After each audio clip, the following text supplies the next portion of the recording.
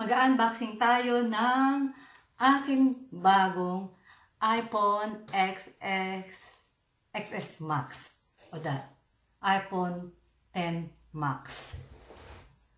Oh, I'm so excited. Titingnan natin kung alin ang mas maganda talaga. Kung itong Apple, iPhone o yung Samsung Note.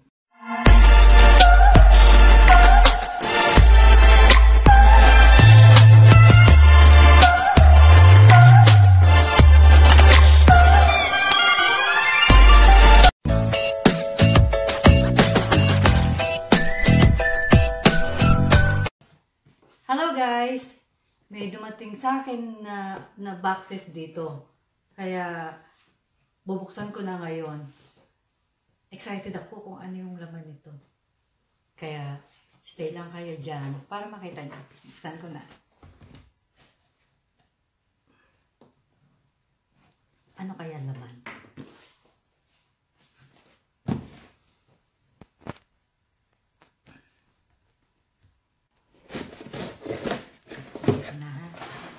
Buksan na natin.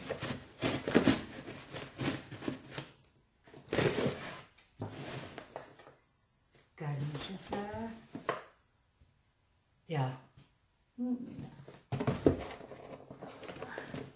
Parang ako na-excite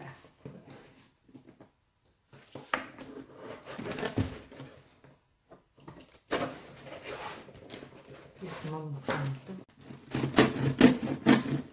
Hindi ba? Parang ako naglalagari. So, ayan na. Ito na siya. Ito na siya. Oh! Hinintay ko siya ng 2 taon. Ito na siya. Guys. Ano siya? Tingin nyo, ano to? iPhone XS Max. Ito na yung aking iPhone XS Max.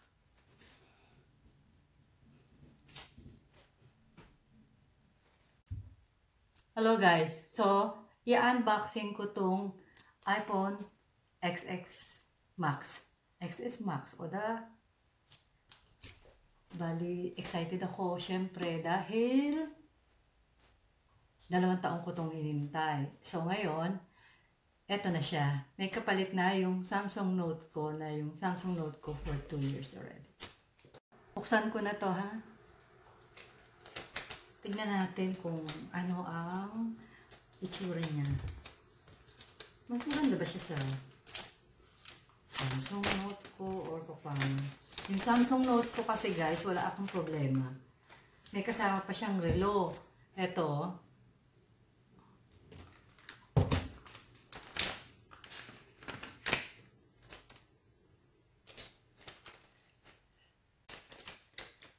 Ayan. Buksan na natin. Totoo na ba to? O magsisisi akong buksan. Pakita ko sa inyo. Ngayon.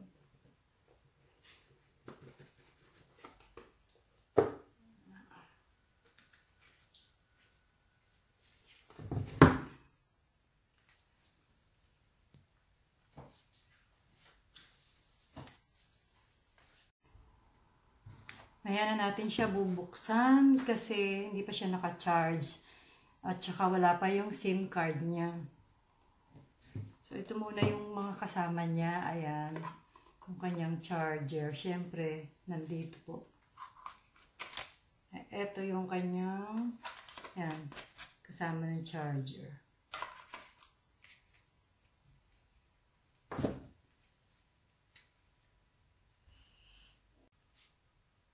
Ito yung kasama niya. Ayan. Siyempre, sticker. Tapos, ito yung kanyang pambukas. Ayan. Tapos, meron bonjour. Hello. Hello. Siyempre, iba't ibang language.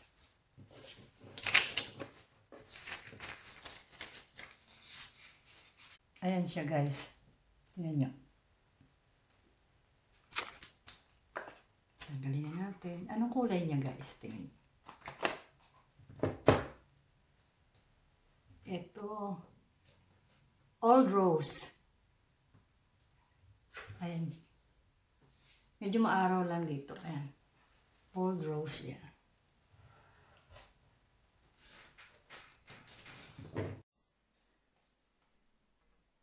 Parang sobrang puti ko yata ngayon dito. Hindi kasi maaraw lang. Alam niyo naman, depende sa araw. Kaya mas maganda yung medyo maaraw pag kukuha ng video o kaya ng picture. Taba ko na, oh. Kita nyo, oh. Doble na yung bilbil ko.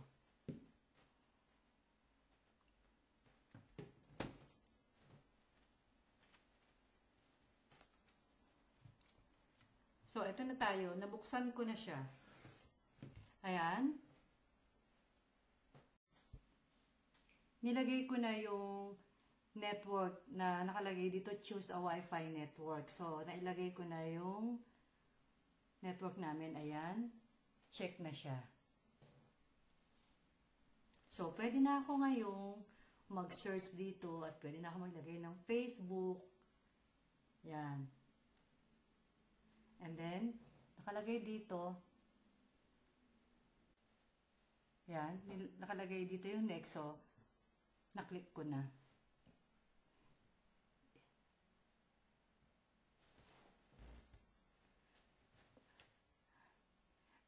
Bali, ayan siya guys. Ito yung iPhone. Ito yung aking Note 8. Ayan ang pagkakaiba niya.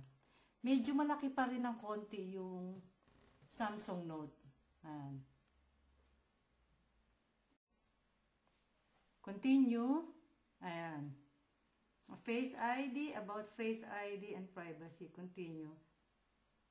Set up later in settings. So, hindi mo na ako mag-Face ID. Pwede rin naman. Pero, tingnan natin kung paano.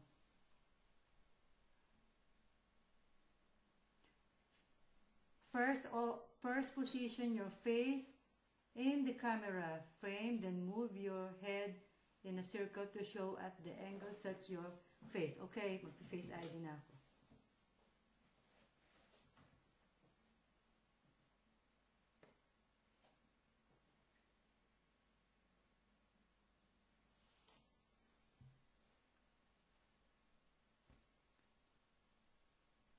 So, ayan na. Dismiss.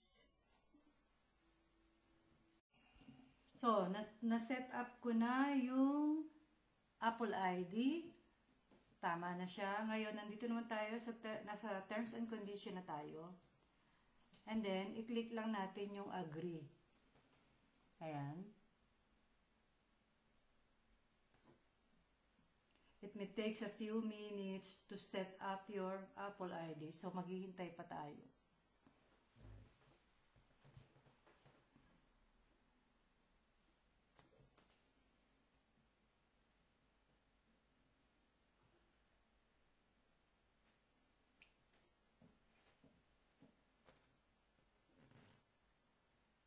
Habang naghihintay tayo, kanta muna tayo. Hey, Mr. Postman. Hey, hey. Ayan na siya. Namatay. Ayan. So, next na tayo.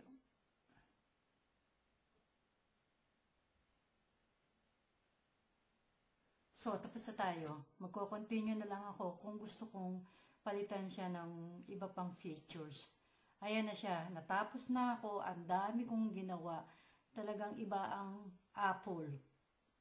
Grabe, matrabaho talaga. Ang daming cheche-bureche. Pero, matututunan ko din yan kahit papano. So, dito na ako. Click ko lang yung continue. Ayan na. Ang dami, di ba? Okay, guys.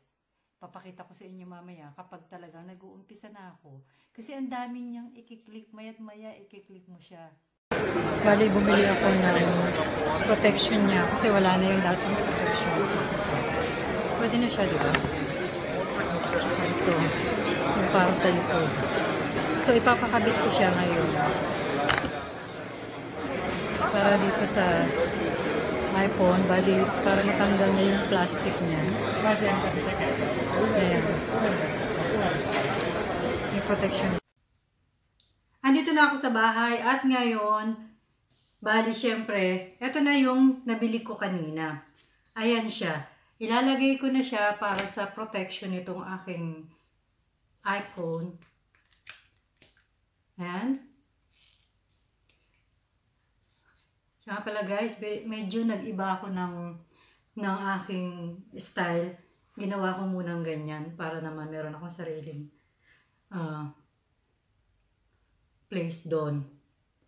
Ayan na siya. Ito na siya. Ayan muna yung nilagay ko, yung transparent. At yung harap niya, tapos na siya. Bali, pinagawa ko na siya dun sa Saturn, sa Hamburg.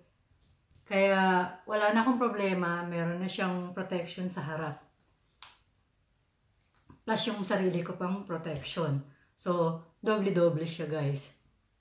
Kaya nga pala ako bumili ng iPhone dahil yung Note 8 ko ay 2 years na at kailangan ko na magpalit.